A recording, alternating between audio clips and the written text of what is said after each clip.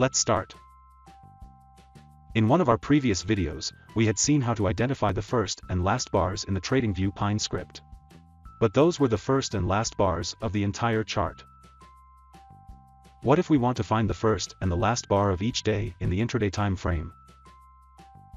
That's exactly what we are going to learn in this video today. This is the indicator function with name, daily first and last bar.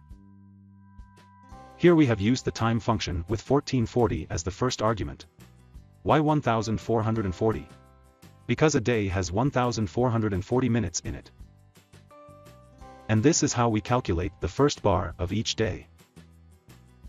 Now to calculate the last bar of each day. I am going to take an example of the Indian stock market. The Indian stock market opens at 9:15 in the morning and closes at 3:30 p.m. in the afternoon. So the time range is 9:15 to 3:30. But the problem is, if I choose 1 minute's time frame, the last bar of the day would occur between 3:29 p.m. and 3:30 p.m. If I choose 5 minutes time frame, the last bar of the day would occur between 3:25 p.m. and 3:30 p.m.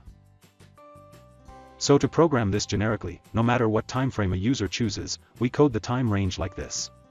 The timeframe.multiplier variable gives us the current timeframe value, and we subtract it from 1530, which is another way of saying 3:30 p.m.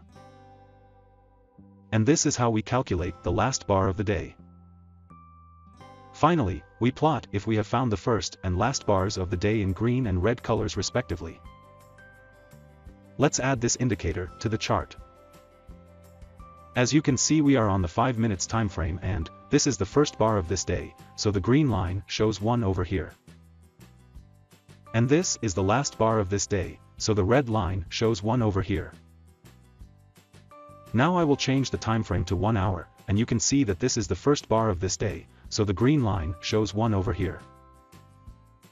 And this is the last bar of this day, so the red line shows 1 over here.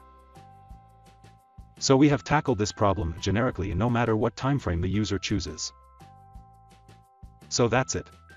That's how you can identify the first and last bars of each day, in intraday time frames, in the Tradingview Pine script.